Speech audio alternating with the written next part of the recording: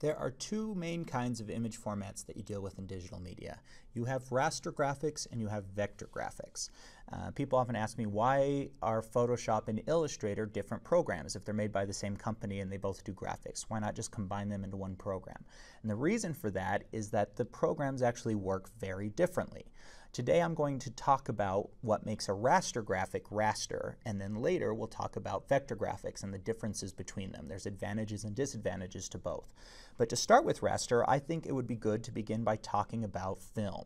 Now, film is an analog medium. That means that there's an actual physical thing that is storing the image. In this case, you're looking at 2 frames of film, very similar because there are 24 of these frames in every single second of film, but it's an actual piece of plastic that is pulled through a projector, the light shines through it, and on that plastic there is a photosensitive emulsion. It's actually usually made up of silver halide crystals, really tiny little crystals that create what we call film grain. Now here's an image with the grain very visible. And these tiny silver crystals are light sensitive. When you take a picture with a film camera, the shutter opens and light hits those crystals and it has a chemical reaction that we can develop and create into an image. Whether that's black and white or color, these crystals have different properties that we can recognize. Now, when we're working digitally, there are no actual physical things. It's all ones and zeros on a file, and that's what makes something digital versus analog. So instead of film grain, instead of actual silver crystals that are creating these colors and these contrasts and these values, instead we have pixels. If I look at this image here, what we have is a digital photograph, a very nice looking one of this mountain range, and if I zoom in on it enough, you can see that it is actually made up of a bunch of little boxes. Now Photoshop turns on, when you get close enough, this pixel grid that highlights each of the pixels in white. If I turn that off, you can see a little bit more realistically what that is going to look like. And so every image that's digital, every time you watch a show on your high-def television or you watch a movie on DVD or Blu-ray or you're streaming, those are always comprised of pixels. And the way that a computer remembers these pixels is it remembers the pixel's location, and this is a bad analogy, but it's like Battleship a little bit. You move over 20, you move down 5, here's the color at that location, and it remembers those colors as red, green, and blue. A combination of all of those can create every other color. So the more of these pixels you have, the nicer the image, the more detailed the image is. But unfortunately, the larger the file size gets too, because it has to remember more pixels. And if you can get in close enough on any image or film that's digital, you will see those pixels. If I zoom in on another location, you can see again that it is made up of a bunch of boxes. So I will show you what the smallest possible image you can create is. If I go into Photoshop here and I create a brand new 1 pixel by 1 pixel image, and I'll have to zoom way in on it. This is the smallest possible image that we can create, a single pixel. Now what can I do with a single pixel? Mostly nothing. I can color it in. Let me change it to RGB here. But I can take this is the pencil tool, which allows me to draw a single pixel, and the smallest thing, the biggest thing I can do in here is just draw in a single pixel. If I wanted to draw the letter A, I really can't with a single pixel. What if I double that size and I change it to 2 pixels by 2 pixels? So now I'm twice as big on the file size, actually more than twice as big on the file size, but I also have 4 pixels now that I could do. And I can't do an awful lot here. I could do something that kind of looks like the Microsoft logo here. Oh, that's not a good yellow. But with 4 pixels, there's not an awful lot I can do with either. And you can see that this has a resolution of 2 by 2. That's how we measure resolution. When you have a 1080p high-def TV at home, 1080 is how many pixels there are vertically, and there are 1920 horizontal pixels. That's what we consider high-def. With 4K, it's even more, a number I haven't memorized yet because I don't have 4K TV. But I can keep doing this. I can go up to, let's try 5 pixels by 5 pixels. So now I have even more to work with here. So I could draw, can I draw my A now? Let's see.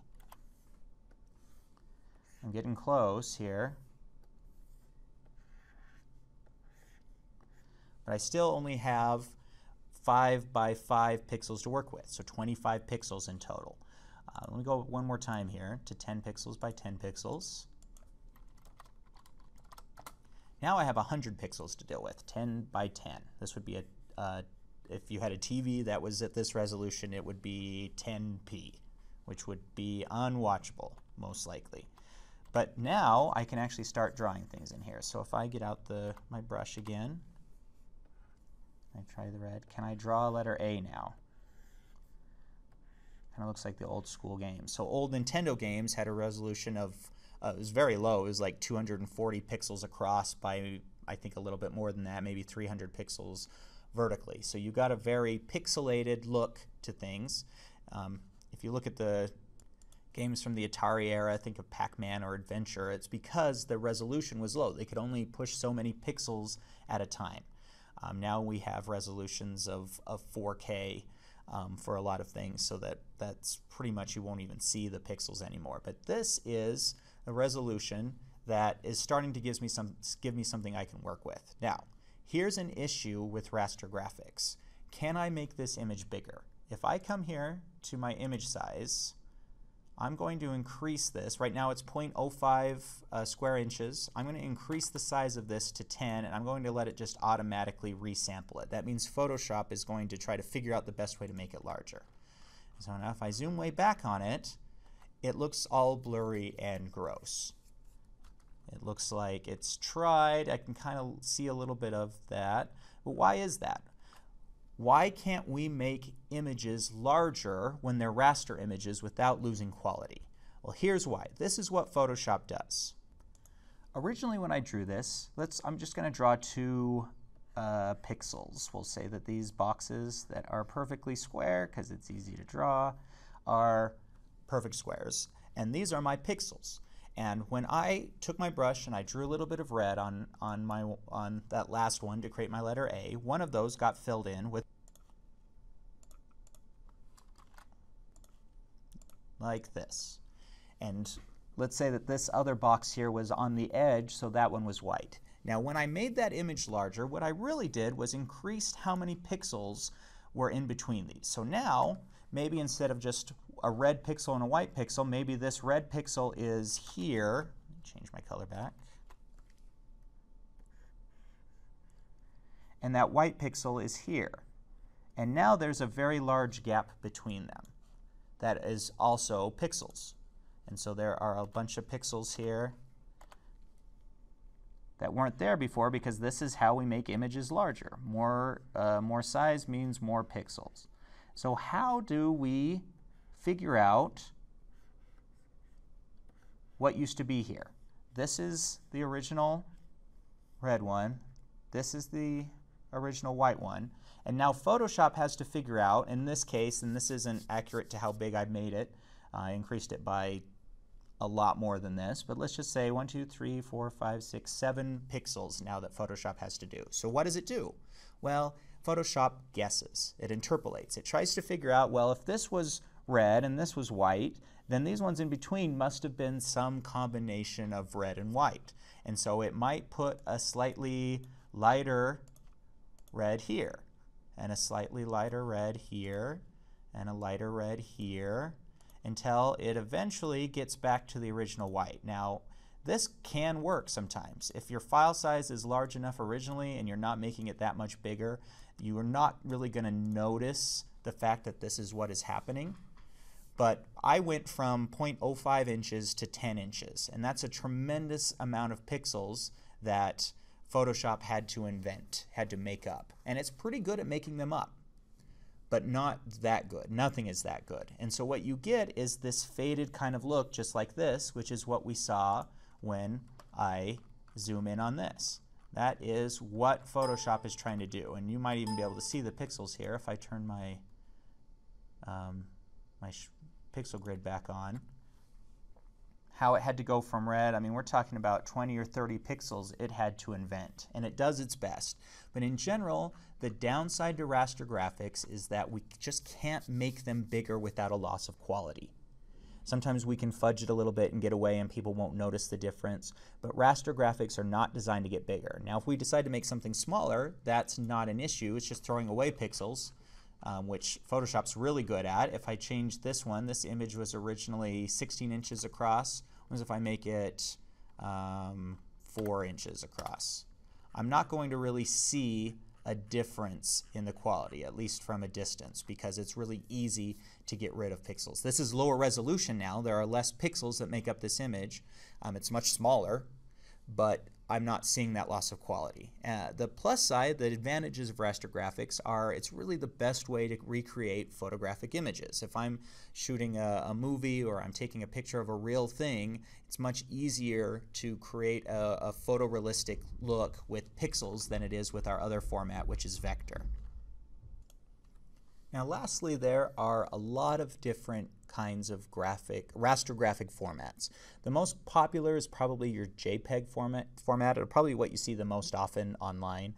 And JPEGs are really nice because they are compressed. It's actually a lossy compression, which means it takes away certain parts of the image, certain information, certain pixels that it doesn't think you'll miss.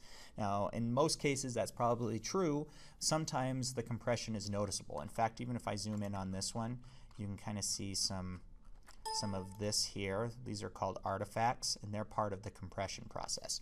But because it's compressed, because it's smaller, JPEGs are really nice for being generally high-quality compressed photos. We also have GIFs. GIFs are funny. GIFs are really low resolution. They can only do 256 colors, but they're still around because they can do animation. You can actually store multiple raster images inside of a single GIF, and then it plays them usually in a loop. And so you see GIFs a lot in internet culture. They're very popular because they're tiny files and they can do animation. You also have PNGs. PNGs are one of the only formats that can remember transparency. So when you see this alpha channel, this transparency channel in Photoshop, if I save this as a JPEG, it would convert it back into white. JPEGs don't know what to do with transparency. But PNGs would take that and keep it transparent so that if I used it in a different program, it would still be invisible. TIFF files, TIFs, are non-compressed files. They're very high quality, often used in printing. And so these are all formats that you'll probably run into when you're dealing with digital media, and they're all raster formats. They're all pixel-based. Now, next time we'll talk about another kind of format called vector that isn't based off of pixels at all, which has its own advantages and disadvantages.